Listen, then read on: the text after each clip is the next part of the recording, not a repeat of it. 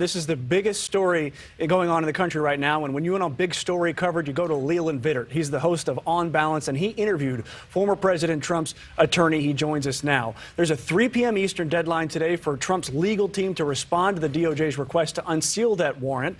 And here's what his attorney, Christina Bobb, told you last night. There's absolutely nothing preventing you guys from releasing it, though.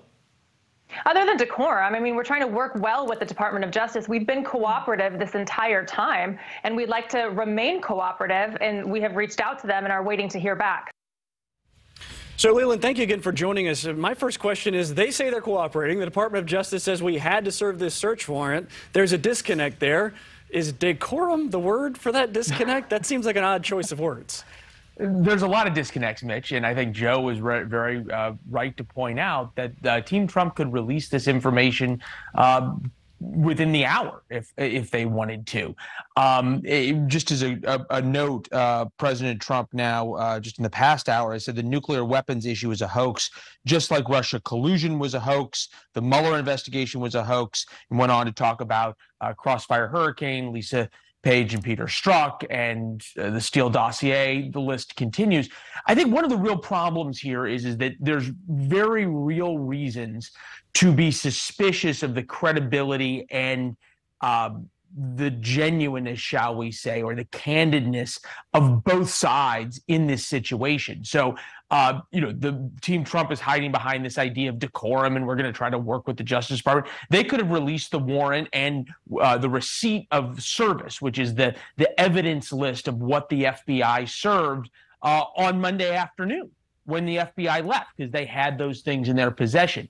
At the same time, you have Merrick Garland get up and say, hey, look, we want to release this, and we think this is important to show the American public what this is and the basis for our investigation, and on and on and on. But the one thing he didn't say is we're keeping under seal the affidavit that was used to get the search warrant. They're not going to release that under any condition. That would actually show us and tell us what exactly the FBI went to this judge with and said, hey, judge, this is why we need to raid Mar-a-Lago. So the Justice Department is making it appear as though, oh, yes, we're very interested in transparency and keeping that private, too.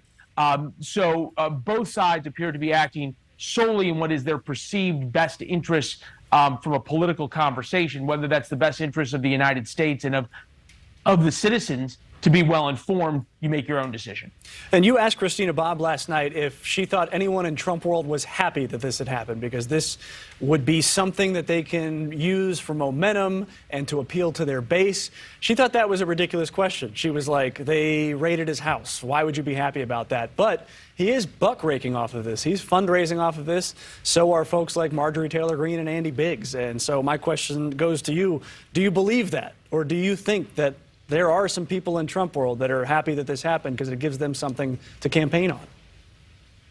I think anyone can be the judge themselves on that question, and you can see the response. President Trump is now on the front page of every newspaper once again. He is the lead of every television program once again. He's suddenly relevant again in a way that he wasn't a week ago. The other thing that this has changed the dynamic on is you go back to 2016 and President Trump would say, I am persecuted. I am being called a racist because I'm talking about everyday common man issues and I want to build a wall to keep immigrants out. He was being persecuted because he was standing up for the little guy as the billionaire.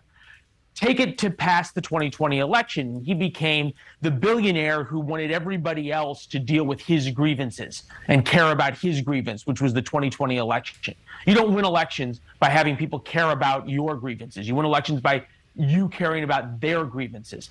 And this has the ability, this issue of the FBI going after him, to tap once again into the grievances of the masses, right? That people feel as though the government has gotten too big, its overreach is too strong, the government is being too difficult and too involved in the common man's life.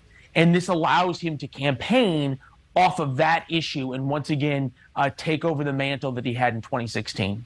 But it still remains to be seen if he will be campaigning for 2024 and running for president. He has not said he's going to do that yet, but I think we both have a secret suspicion that it's going to happen. Stay tuned. Thank you for watching. Go to newsnationnow.com to find NewsNation on your television provider. And don't forget to click the red subscribe button below to get more of NewsNation's fact-driven, unbiased coverage.